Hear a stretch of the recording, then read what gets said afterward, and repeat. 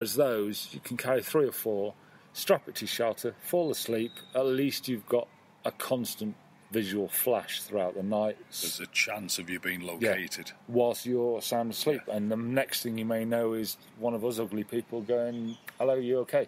And if you get the chance to sleep, you'll probably wake up and make better decisions the following day. Yeah. And then you've got a small first aid kit. I know we fly in rescue or air ambulance. Yeah, we carry critical care equipment, mountain rescue equipment, but this is just a small first aid kit. Again, Life Systems. We used to sell their kit, but we don't now, so I'm not advocating. There's no bias there. We don't sell their kit now, but it's just convenient. Small package, lightweight, robust, and it's got everything you need in to tend to yourself. Small cuts, lacerations, burns, blisters. There's just enough in there to manage everything you might encounter if you're trekking through the jungle or scrambling up and down a mountain. There's some chlorine tablets. I've put some chlorphenamine in there, some antihistamine, some Tylenol, aspirin, just 2 or 3 meds to get you over the basics until you can reunite with your kit or you've found. And we kind of touched on it in the last podcast, I think. That's an individual one. You can seal them.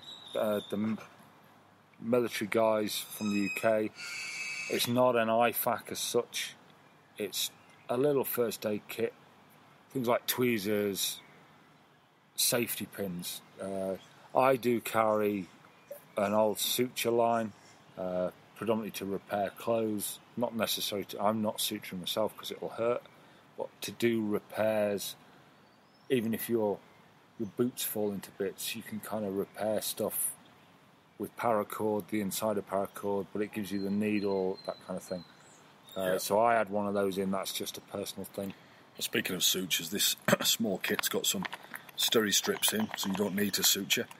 I know we can wrap those steri strips to stop them opening with the zinc oxide tape, or on the Nalgene bottle with the duct tape.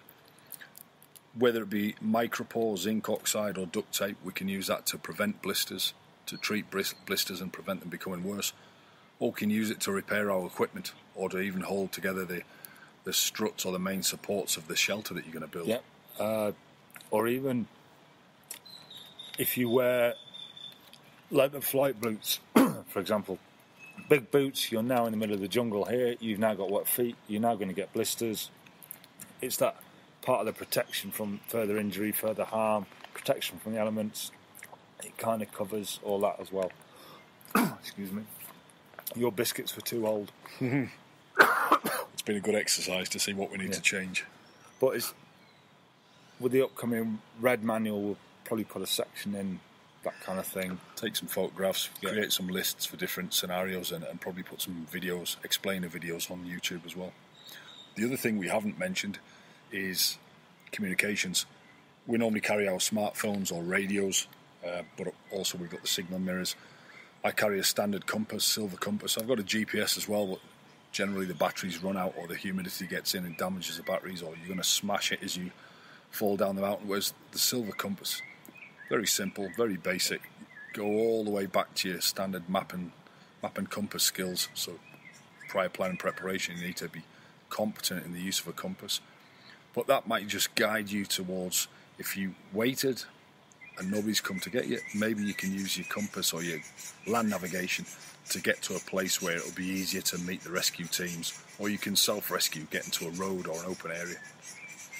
Then we've got, still on the communications and signalling, GPS, satellite telephone. In the aircraft and the rescue teams, we carry a satellite telephone. Again, have you got enough credit? Has it expired? Have you got somebody to call? If you're in a canyon in the jungle, there's going to be no signal. You're not going to reach the satellites. Maybe on top of a mountain or an open field, it'll work.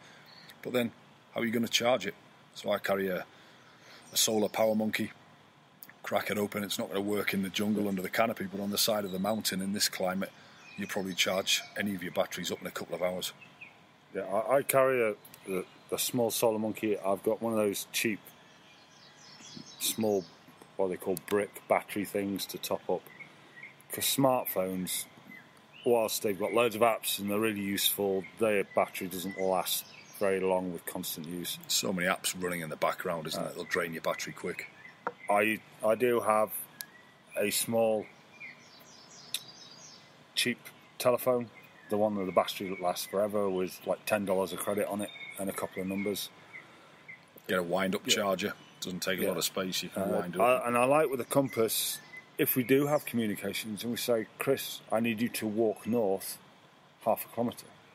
If you don't know where north is in the jungle because you can't see, and you go south, we've now lost you. Whereas at least it gives you that ability to walk in the direction. Your margin of error. Hello, my last comms is I'm heading south, and then you go east because you don't know where south is or where you perceive south is. It just allows that, because maps of jungles are like maps of deserts. Well, this is why incorporating the compass, you've got a magnifying glass so you can identify the micro contours on your map, but you can also use a magnifying glass to start a fire. Yeah, awesome. Fantastic. Well, we could probably talk about this all day. But it's just about to rain. It's about to hammer it down again, so let's wrap it up. This podcast has been powered by caffeine, particularly SOS Coffee, which we sell. Hit us up on the website if you want some, or when you come down on the courses you can buy some. We use the proceeds to plough back into the communities, to set up medical missions, buy medicines, deliver free CPR and bleeding control courses to help the Guatemalan community. Thanks very much, Chris. No, thank you. It's been a wonderful sunny day. Fantastic. Take care, guys. Until next time. Bye-bye.